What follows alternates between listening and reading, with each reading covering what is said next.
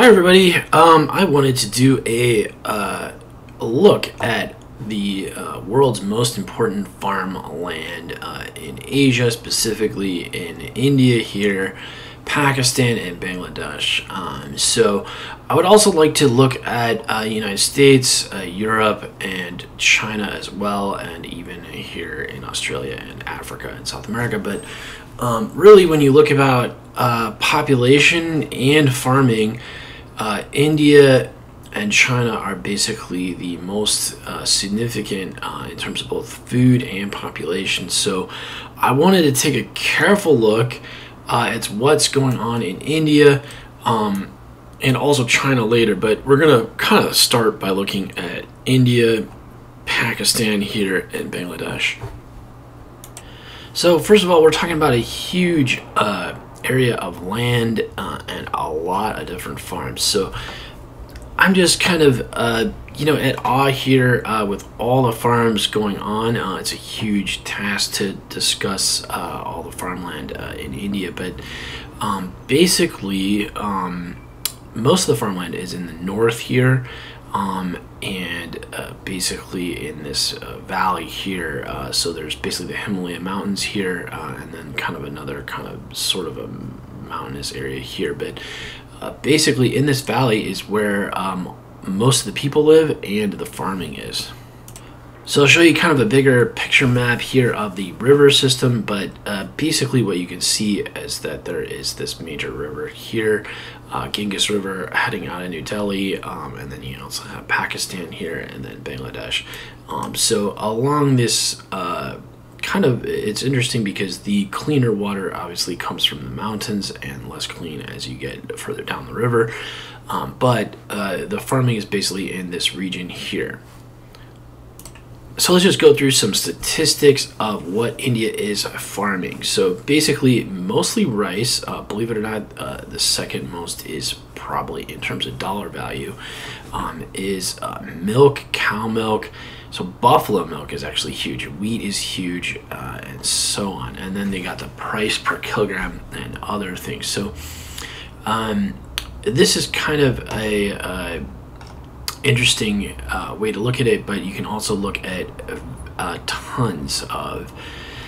So actually sugar is the most in terms of mass, and then you have rice, wheat, potatoes, bananas, mangoes, onions, tomatoes, coconuts, and so on. So I grabbed the data from the FAO and kind of did the data myself to double check on some things. So I put yield is different than tons. So you can see here, this is sugar cane and then this is rice. So relatively speaking, it's about twice as much. This is from, I think, 2020 is the data. So you can see that basically this is the main areas. You got potatoes here, and then you got fruits being pretty large, corn actually being pretty significant as well. Another way to do this is to grab this data and do a log scale, and you can kind of see what's on the same scale here. So basically most of them are under, this is in tons, so you can see that is about 10 million tons. So everything above 10 million tons, there's certain crops here that are above that. The yield is interesting to see as well. I did this on a log graph, but you can see this is per hectare, so G per hectare. Now I had to look up hectare to find out exactly what this is. It's actually super helpful to understand. Let me show you what that is here. So basically the simple definition is 100 meters by 100 meters. And once you get into the details, you can see that this is basically 100 meters by 100 meters, so it's like a football field. This is an important number to know about because the average human on Earth uses about 2 hectares, and even up to 8 hectares in the United States. So 8 football fields is basically 1 year's supply of food, which is an unbelievable amount of land.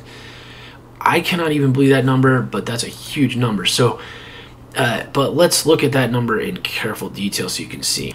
So here's some of that data to see. I'll zoom in here, and you can see that Earth's biocapacity is about at 2, and yet quite a number of countries are using 9 football fields or even almost 10 football fields worth of ecological footprint. So it's just unbelievable. United States here, Norway, Australia, Canada, just huge amounts of land, 10 football fields worth of stuff. Now, most of these are down in here, but you can see it actually is probably about 3, which is, according to some people, is not sustainable, and I would say for sure that's probably the truth. So there is another way to look at it here. This is an interesting map too, showing each region. So you can see that Africa definitely is really good on how much space they're using, and they're just eating their food. So and you can see Asia Pacific here getting up to about 3 or even 4, and then even some places in Asia getting up to 8, and you can see there's even some in the Middle East that are using 16. So that's just huge. And you can see in Europe in general it's about 6 hectares per person. So this is super helpful data to look at, but again, we're looking at India here. So when you look at Asia, you gotta go right here, which is basically gray. So there's basically, even in India, they're kind of struggling. Maybe one of these dots down in here, but basically that's the numbers that we're seeing here. So at first, when I didn't have this map, I was unable, in some regions like in Africa or South America, it is actually, there's very few farms, but that is not the case in India. As you can see, almost the entire country of India and Pakistan. So Pakistan actually extends off into the desert here. There's not quite a lot of farms there. And you can see Bangladesh here, pretty much covered in farm, but there is quite a lot of floodplain here as well. So what I would say is that you have to look at this map as well. This is the soil map. So you can see that basically all of Bangladesh is a floodplain. And they're farming on the floodplain, and you can see there's some flooding here along the mountain range here as well. So that can be great soil, but you get flooding and you don't know. And when you look at the rain maps, you'll be quite surprised how much rain India gets. Sometimes even 6 meters of, I couldn't believe that number, but at least a meter or more of rain in a matter of few months. So that's a huge amount of rain to think about. So the flooding primarily happens over in this region here, but you'll see on the maps later that there is quite a lot. So let's get into the details of looking at the farms. So you might find this map helpful just before we get into all the details, but you can see this is a climate map. You can see kind of the various regions in India and in Pakistan, right? So actually quite different climate as you get towards Pakistan, and this is actually pretty ideal for farming. So I just want to zoom out so you can kind of see, compare this to Africa and even the United States. So you can see primarily in the United States here, you have a green region and then some more climate similar to India down in Florida. So basically, not very similar to India, but Europe is pretty similar to the United States. So India is actually quite warm climate, similar to Florida for the most part in here, and then you get some greener area, but this is a lighter green area, so it's quite different. But when I turn off these maps, I actually mixed a couple different ones, World Cup and map, to kind of see what's going on. So I'm going to turn these maps off here, and then you're going to start to be able to see some of the farmland as we zoom in here. So one point that I'd make is on the river map.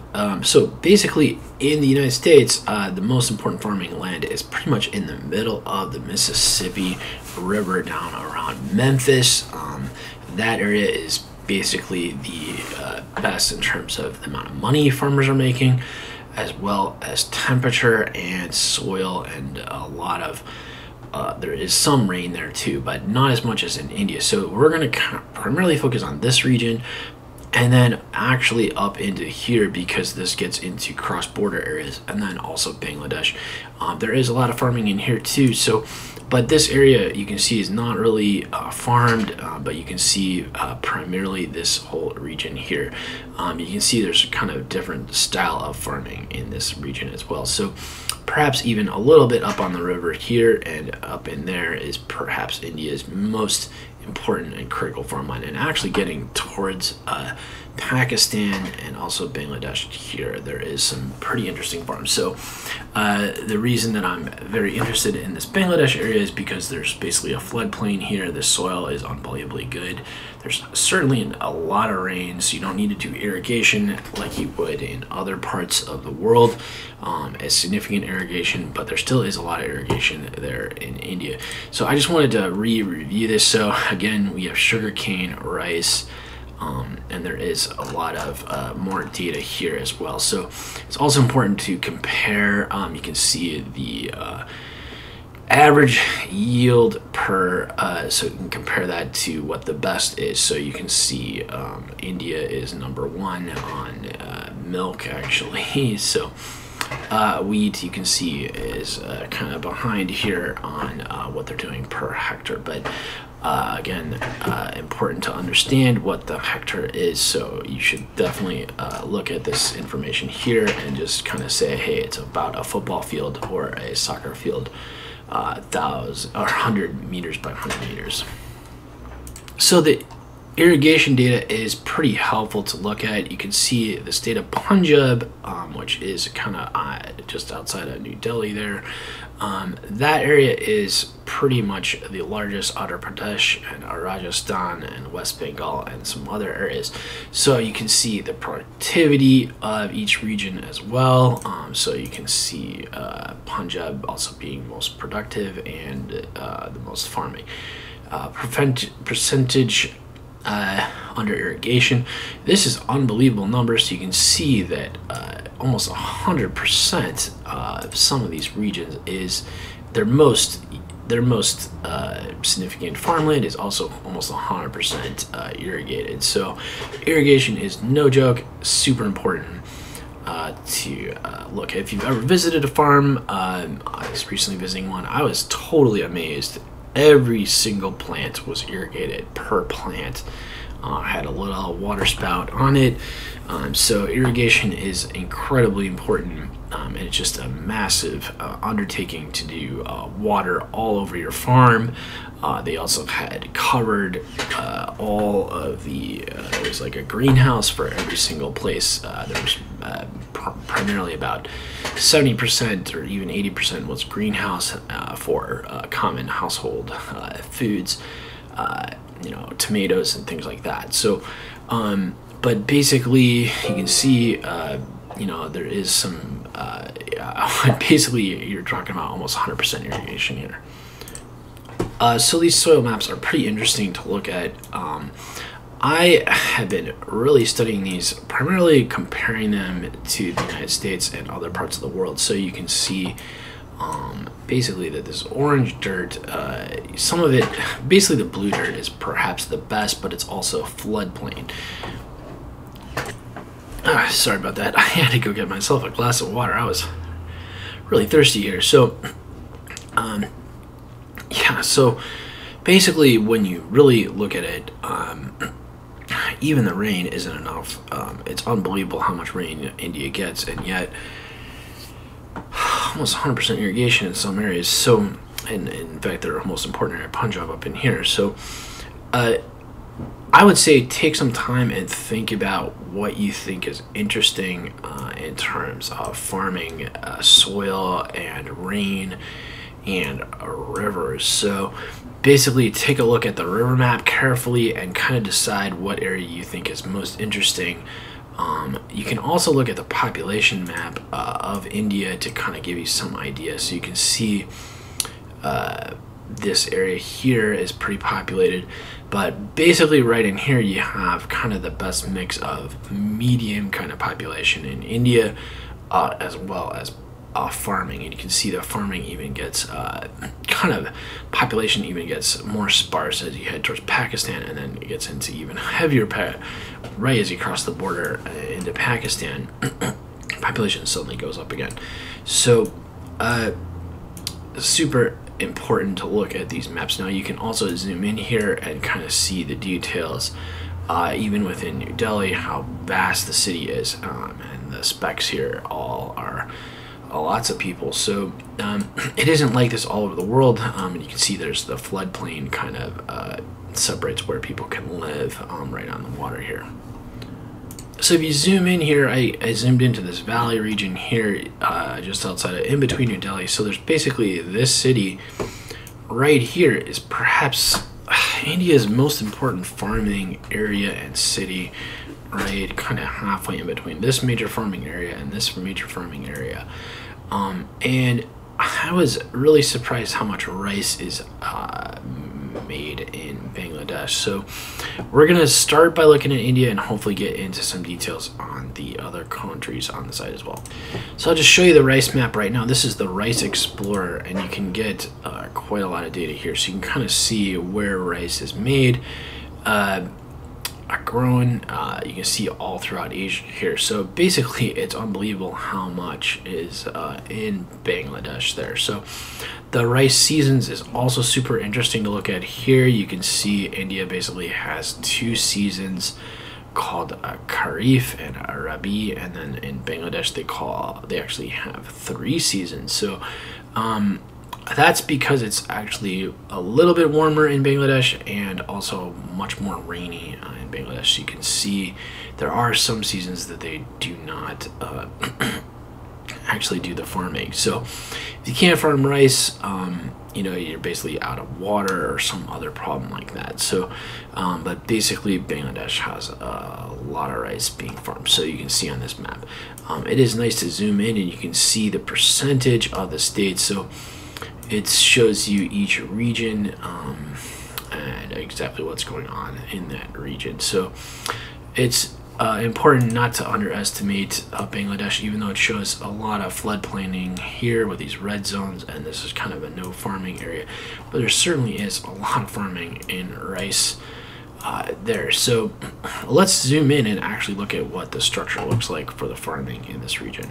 So here we are on the main map. We basically had New Delhi here, and then we had the river system here and the farming. So you can see this really depends on the season, the greenness of it, as well as the clouds. So I'm using Google Earth here, but I'm going to zoom in and you're going to start to see. So this is Punjab. This is the area where India has their most productive farming, but it's also heavily irrigated, and you can see why. It's heavily irrigated. There's not really any even rivers going through there, so they must pull the water from somewhere. The aquifers, from what I understand, are being drained, so there's underground. Most of the world gets their water from underground sources. That is being depleted. In general, the underground water is better where the rivers are, so that's because the water has been running there for quite some time. Sorry, I had to get another drink here. So, like in the Mississippi River, the base of the Mississippi, under the rock of the ground, is hidden water. So we can pretty much anticipate that the aquifer is best right in here, right around Bangladesh. So you not only have the river system, but you also have underground water as well. So this Punjab area is questionable, but it is basically, you can see it looks the greenest, and it looks like India is doing the most farming there. But this Uttar Pradesh area is also very interesting, and what you'll see when we look at the rain maps, we'll try to look at those next here, and you can kind of see how the rain system. So you can definitely see that this looks like farmland. It would be important to compare this to the United States, so you can kind of see how different some of these farmlands look on satellite. Show you a slightly different perspective as we zoom in here, so you can kind of see we're looking up towards Pakistan, kind of coming through Bangladesh. And we're going to zoom in here, and hopefully that will load up. I might even have to turn off the cities just because it's so cluttered here. So I'm going to keep the cities on because it's just a little bit hard to find these yourself, so if you're kind of looking at this, you can kind of see. So it's going to start to load in here. Sorry, it's going to take some while, but you'll see basically some of these farming regions here. So the part that we're really interested in is Uttar Pradesh and looking at these other areas just outside of New Delhi. So here's New Delhi, and we had Lucknow, and basically these areas. So you can start to see what's going on. Let me straighten this map out so you can kind of see what's going on. I'll close this out. So there you go. So okay, so before we get, sorry about this, we want to look a little bit at the rain situation. So you can see basically the rain is kind of here and here depending on the month. So I'm going to go through here and show you how vastly different. Well, it's changing here. So you see as we go, this is for months. You can start to see now January, February, you're starting to get a huge amount of rain coming in, and this is on 600 millimeters. So quite a lot, almost a full meter there of rain in 1 month. So now it's starting to even pull up more, and you can see by the 4th month, April, there's just a ton of rain coming in, and that's pretty much hitting all right in there. So that's quite a lot of rain. You can see it even builds up even more the next month, 5th month of the year, 6th month of the year, and then at 7th it starts to die down again, July. And you can see that it kind of really quickly drops off 10, 11, and so on. So, and then the rain heads back down south. So you can see even in Africa here and some other regions. I'll just go through one more time so you can see. So this is all the way up to the 3rd month. So, and this is pretty important because it actually varies. Depending on the year, you might be able to grab the data differently. There's a couple different data explorers here. So I grab precipitation 3-month, 5 kilometer, and then you have long-term monthly average. So that map is actually pretty helpful to look at. Let me see if I can load that up here. Monthly average. Let's see, 3-month. I'll turn this off. So this map looks a little bit different, and you can see. We'll just do this for January, and I'll go through these really quick so you can see them again. January, February, March, April, May, and then now you start to see the rain come in. So you can see this whole coast is unbelievable amount of rain. July, even picking up more. So these are the monthly averages, so maybe this is slightly better to look at. So you can see here some of these regions. So this area is kind of surprising, so there might be some actual farming possibilities here, but throughout most of the seasons you actually may need to do some irrigation as well. So and then here you can see September and then October. So it's a little bit different map than the other one. So it looks like we've been getting a little bit more rain than usual in India compared to what these maps show. But if we go back to the main month, around May, you can see, let's see, June here. So you can start to see the rain comes in and hits the coast. There's the mountain range here and so on. So again, the river system is super important. It's actually surprising how far out this goes and then back in. So actually this river here is actually as important, this middle river kind of the section, and then this one here. So and in terms of the farming, you can kind of see where those rivers are here on this map, and then even when we get up into Pakistan. So when you zoom out, you really start to notice that where China's doing their farming is pretty much all floodplain. So if we were to go back here, let me zoom out to more of the world perspective, you start to see that this floodplain here, basically that's all floodplain. Let me move this over here to bring it back here. So basically that's floodplain and then floodplain. So it's not only soil, but you also have a lot of rain in Bangladesh and so on. So, but basically you can see, even though it looks like Bangladesh is not necessarily, basically it was kind of divided off as a entire floodplain country, and then actually became pretty important for farming. So, And it's really important to understand Pakistan here because there's just so many people in Pakistan, surprising number here.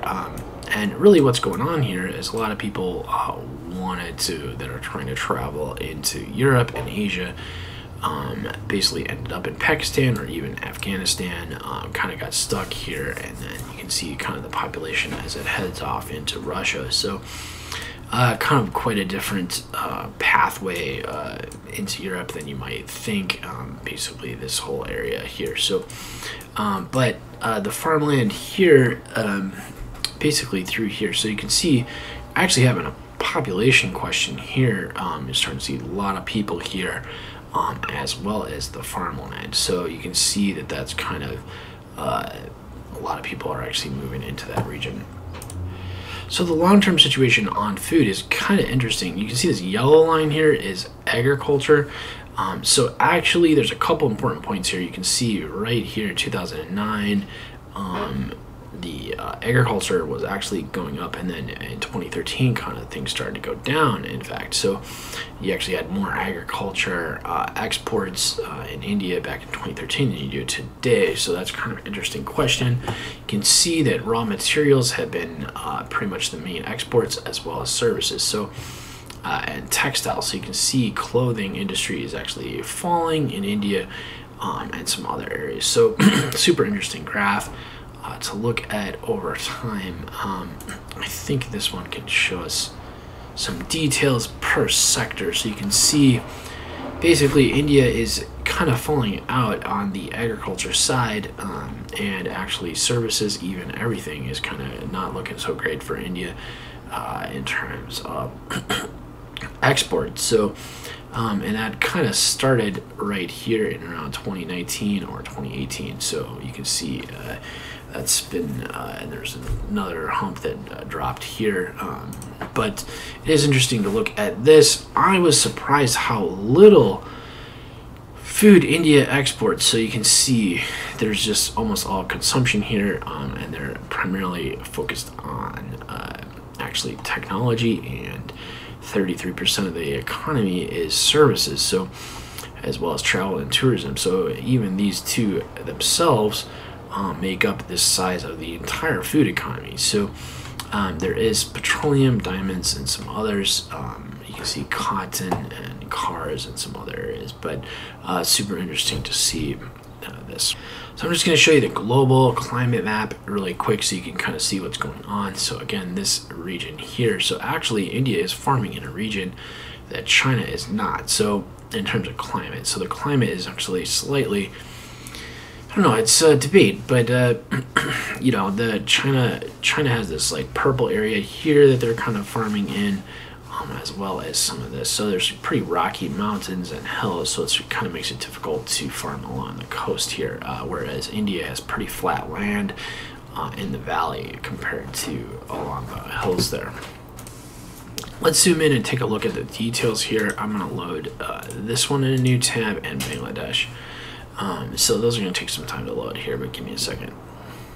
So here's kind of the rice map in detail for India, so you can see basically what's going on for rice. So you can see basically Bangladesh, some of this climate of West Bengal, which is actually part of India, is actually pretty heavy for rice. So my suspicion is that if you can farm rice, you can farm pretty much any other kind of crop. So because it's so water intensive, and things like that. So you can see some of the other areas. So there may be some other opportunities for farming in here. Bangladesh, you can see actually surprisingly they're not really farming the rice right in the floodplain, but it doesn't really show the details. So but you can see some of the other areas here.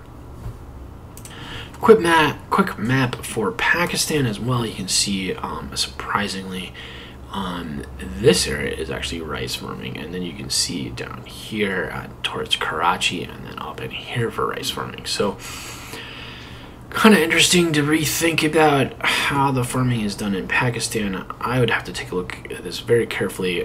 Rajasthan down in here.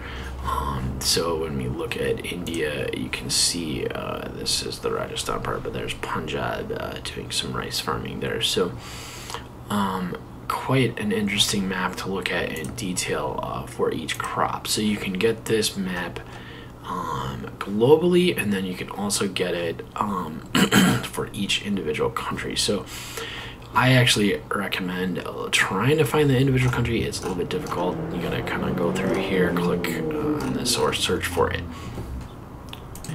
So it turns out that the map for Google Earth is actually sometimes different and slightly, it could be better to look at the map that's the one from the internet.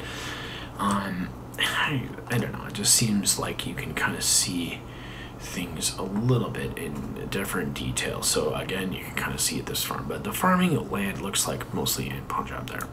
So I may leave the topic for right now, and then we can actually go into more detail even later, specifically for Pakistan, Bangladesh, and actually even look at some individual farms. But this is the overview here. I hope it's been super helpful and you've learned a lot. What I'm really looking for is a map like this where you can see individual dots for per crop. So each color represents a different crop. It'd be great to get a world map like this so that we could zoom in and find who to specifically work with. So if you're interested in farming a particular type of crop or vegetables, you can do that. I'm also working on trying to set up some farm tours. If you're interested in helping out to try to set up a local farm tour, no matter where you are in the world, that would be awesome. Here is some ideas on how to do that. Basically a document. This is really a start project, so we're really trying to get it going and actually visit some farms, some local churches, mosques and temples, and just work with the community to try to visit some farms. So if you're interested in actually more data, the FAO, probably best just to take the maps here, but if you need the actual numbers that I imported, I got them from this website here. So let me know what your thoughts are on farming in India. Certainly we looked at this valley here, look at the rivers and the population. There's a whole lot of other areas for farming that are interesting, and it's also super important to think about where not to farm because of the wildlife. So you can see that basically all of India has been taken over with farming, and that is not necessarily good. So as we plan for what we want to do in Africa, for example, West Africa might become a gigantic farm like India. So hard to imagine that, but you can already see in Nigeria, which is one of the most populated countries in Africa, quite a bit is turning into farmland, not as dense as India yet, but certainly just India. Right here, you can see probably just this chunk here could probably support close to 1 billion people, believe it or not. So that's an unbelievable amount of numbers.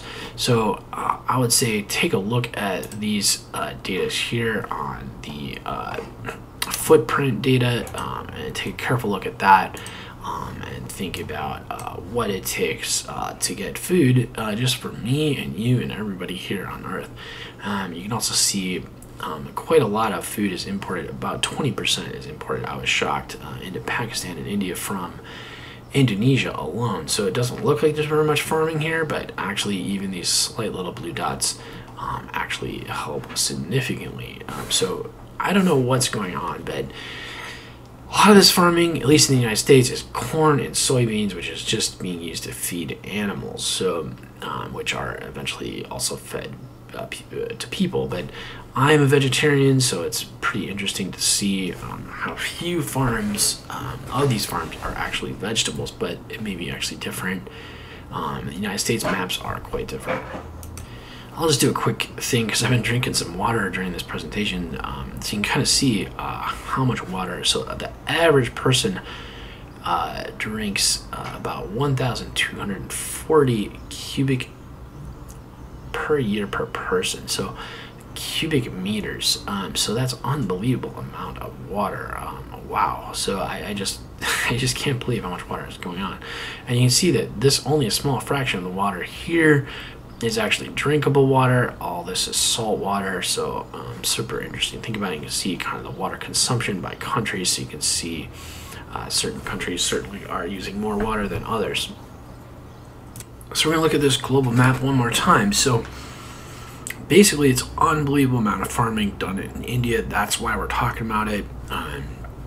You see that actually up in Canada here, quite a lot of farming. Believe it or not, a lot of this is just corn and soybeans, so it's not even used necessarily for people. It's ethanol and other ways. So there's a big question of difference between farming in India and, say, North America, and even China. So hope this has helped. Let me know if you got any questions. Be glad to talk with you about it.